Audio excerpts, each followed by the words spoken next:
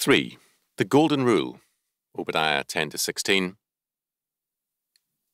For thy violence against thy brother Jacob, shame shall cover thee, and thou shalt be cut off forever.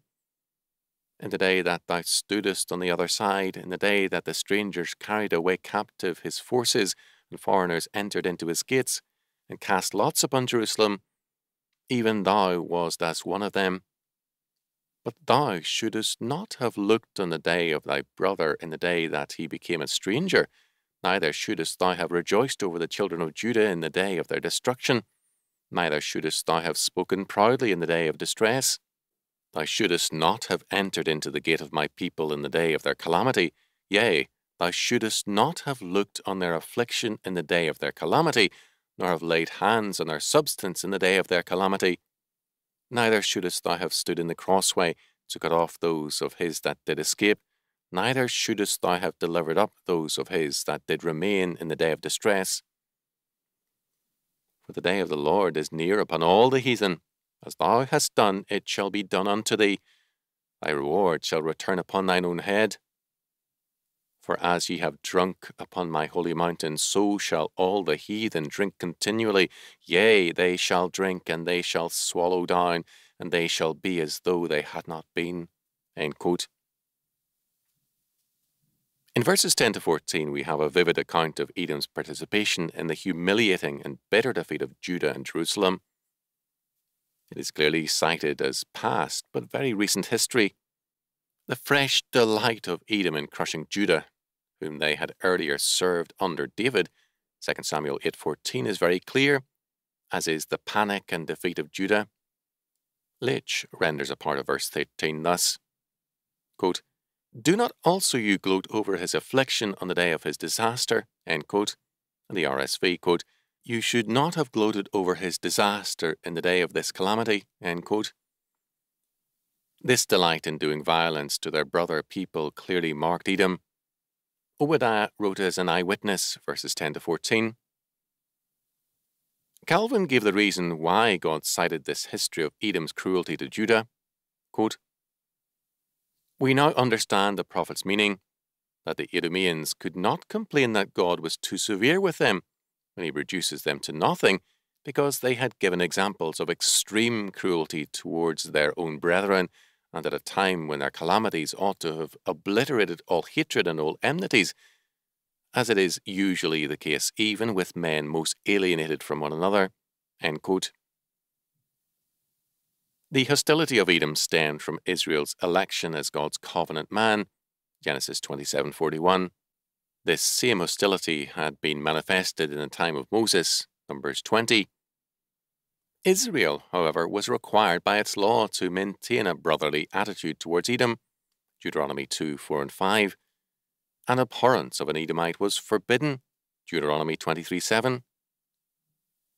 At every opportunity, Edom sought to do evil, however, to the people of God. In Ezekiel 35, a chapter of judgments against Edom, we are told in verse 5 of Edom's, quote, perpetual hatred, end quote, for God's elect nation and people, and its shedding of blood, quote, by the force of the sword in the time of their calamity, in the time that their iniquity had an end, end quote. The law of God requires members of a family to stand with God's law and witness even against their son if he be evil, but although required to be witnesses, they could not be executioners, as witnesses normally were, their relationship being a bar to it, Deuteronomy 21:18-21. Edom's sin was envy, Ezekiel 35:11, and this envy led it to blasphemies against God's kingdom, Ezekiel 35:12. Because they rejoiced at the calamity and desolation of God's people, God would bring total desolation and calamity upon them, Ezekiel 33:15. Judgment upon Edom, in Obadiah's language, is also pronounced by Jeremiah 49:7-22. The sins of Edom denounced in these verses by Obadiah are 1. The denial of kinship ties, verse 10, 2. Violence, verse 10, 3. Plundering, verses 11 and 13, 4. Pleasure and delight in destruction, verse 12, 5. And the slaughter and enslavement of refugees, verse 14. The psalmist gives us a vivid account of this savage hatred of Edom for Judah in Psalm 137:7. 11 times in verses 11 to 15, reference is made to the day of thy brother, the day of their calamity, etc. As Robinson noted, quote, the expression day is often thus used to denote occurrence of either good or bad fortune in connection with some place or person. Wade, Jerusalem was to have another day, Luke 19:42, the time of her visitation, but she knew it not. The day of the Lord, on the other hand, which the next section of Obadiah introduces, is the day of Jehovah's final and uninhibited vindication of his own righteousness. End quote. The point is well taken, although the use of the term, quote, good or bad fortune, end quote, is singularly inappropriate. The day has reference to God's sovereign and absolute justice. The day of Jerusalem or of Judah is their day in God's court, when both judgment is pronounced and the sentence executed. The day has reference to law, not fortune. The sovereign and absolute lawgiver appoints a day for every man and for nations and institutions, as well as a final and total day of law and judgment in terms of law. Failure to discuss the day in terms of law leads to a serious misunderstanding of the basis of God's judgment on the day. Edom had taken vengeance wrongfully on its chosen day, Joel 3:19, Amos 1:11, but God appoints his own day. His judgment on the day of Jerusalem gives no man or nation the right to make it an occasion of personal vengeance. It was absolutely necessary for God to avenge himself on Edom, for Edom had taken the law into its own hands for perverse reasons, and the day of God's justice had been turned into a day of injustice. A doctrine of strict retribution is declared. Verse 10, the inscription Dante placed over hell's gates is a sound one. Justice impelled my mighty architect, the power divine and primal love and wisdom, surpassing all, have here constructed me. The heart of this doctrine of retribution is in the Golden Rule, which appears clearly in Obadiah's prophecy, verses 15 and 16. The Golden Rule is generally understood only in its positive formulation, in the Sermon on the Mount. Quote, therefore, all things whatsoever you would that men should do to you, do ye even so to them, for this is the law and the prophets, end quote, Matthew 7:12. It is read to mean a standard of behaviour in which men act kindly to others in the hopes that men will so act towards them. The context of the Golden Rule in Matthew 7 gives every indication that more than kindly action is advised. Quote, give not that which is holy unto the dogs, neither cast ye your pearls before swine, lest they trample them under their feet and turn again and rend you. Ask, and it shall be given you. Seek, and ye shall find. Knock, and it shall be opened unto you. For every one that asketh receiveth, and he that asketh findeth, and to him that knocketh it shall be opened. Or what man is there of you, whom if his son ask bread, will he give him a stone? Or if he ask a fish, will he give him a serpent? If ye then, being evil, know how to give good gifts unto your children, how much more shall your Father which is in heaven give good things to them that ask him? Therefore all things whatsoever ye would that men should do to you, do even so to them, for this is the law and the prophets. We are told that, quote, this is the law and the prophets, end quote, that is what the law teaches and the prophets confirm and expound. We thus have law, not mere advice. It is more than merely promiscuous love, because we are forbidden to give holy things to dogs or to cast pearls before swine.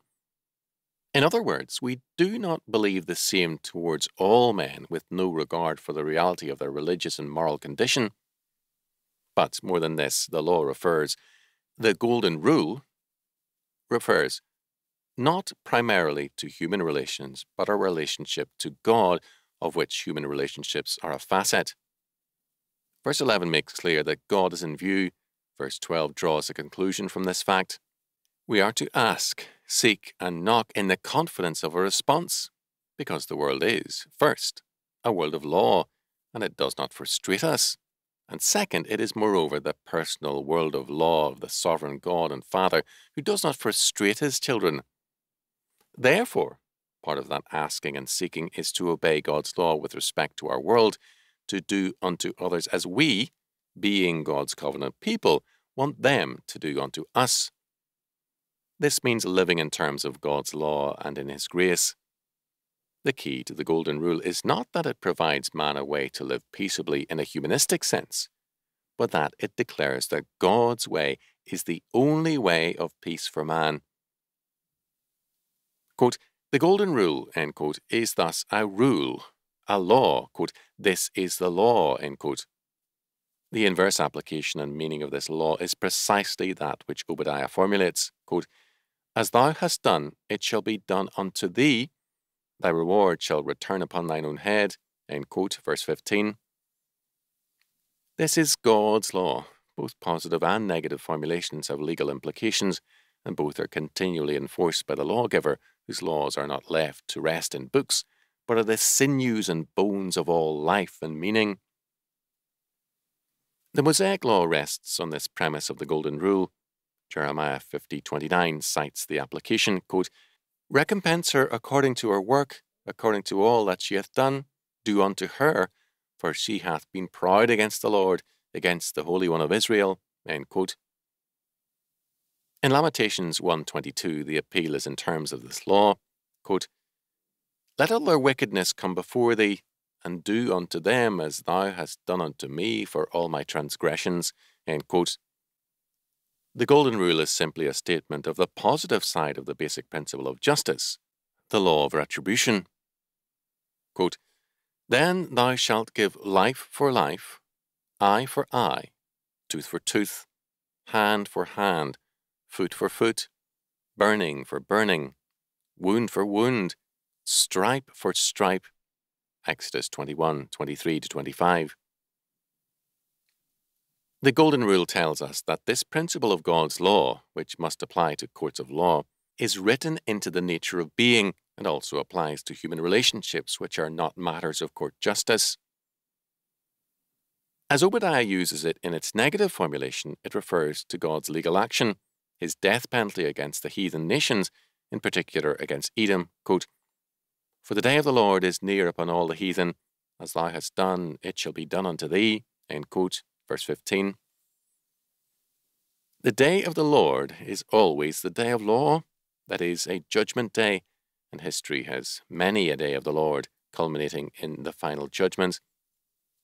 It must be noted, moreover, that every day is the day of the Lord, because every day sees his law in operation, his judgment in motion, and his sentence in execution. Some of God's days are more conspicuous and dramatic in their judgments, more final in their executions, but every day sees his justice in sovereign power. We can therefore say always with the psalmist, this is the day which the Lord hath made, we will rejoice and be glad in it. Psalm 118:24. Our Lord said, quote, with what measure ye mete, it shall be measured to you again. Matthew 7:2. A statement which precedes the Golden Rule and is connected to it by basic meaning. It is a mask of heresy to oppose faith and works. Justification is indeed by faith only, but, quote, faith without works is dead, end quote, James 2:26. After declaring the Golden Rule, Christ went on to state that, quote, ye shall know them by their fruits, end quote, Matthew 7:16, and made it emphatic that judgment is the lot of all who bear bad fruit, Matthew 7:16-20. The day of the Lord is a day of retribution, a day of execution for failure to bear good fruit, and also a day of reward, Matthew 25:34-36.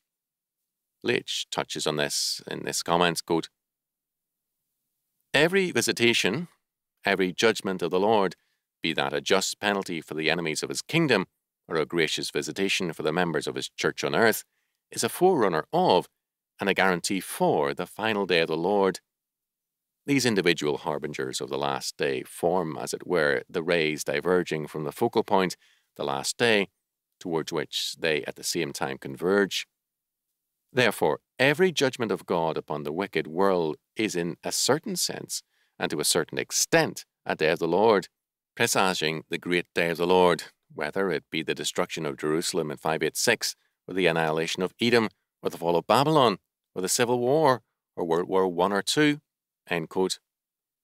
Moreover, since every judgment is a deliverance in that it executes the lawbreakers, the greater the judgments, the greater the deliverance, and the closer we come to the final judgments, the greater will be the nature of our deliverance.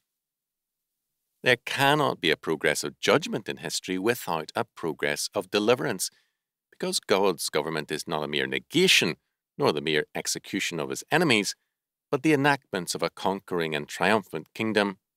Quote, Edom is a type of all nations which are in hostility to the Lord and his people, and therefore what Obadiah says of Edom applies to all nations which assume the same or a similar attitude towards the people of God. End quote. Therefore, Obadiah pronounces God's sentence, quote, upon all the heathen, end quote, or all ungodly nations, verse 15, in the person of Edom. They shall, quote, drink, end quote, continuously of God's judgment, that is, in every age. Those who, quote, have drunk upon my holy mountain, end quote, shall find that they drink not in the flesh of victory and their celebration thereof, but to their death. Pusey rightfully cited the ancient custom, often referred to in Scripture, of using captured vessels to drink in celebration of victory. Possession of the defeated men's wives and drinking out of their vessels, especially religious vessels, were symbols of victory in the ancient world. Quote, yea, they shall drink, and they shall swallow down, and they shall be as though they had not been. End quote. Quote, swallow down adds the idea of completeness to the previous drink. By this judgment, the pagan nations will be destroyed without a remaining trace. End quote. If this be true, and the generalization by Obadiah of Edom's judgment is to, quote, all the nations, end quote, verse 15, RSV, etc., then all the ungodly nations will be destroyed utterly, and God's kingdom shall prevail. No other conclusion is tenable. The golden rule is then a gold rule indeed. It means that God refines the dross out of the world and burns it up in order to establish his true realm of gold, the kingdom of God. The age of gold is thus the age of law.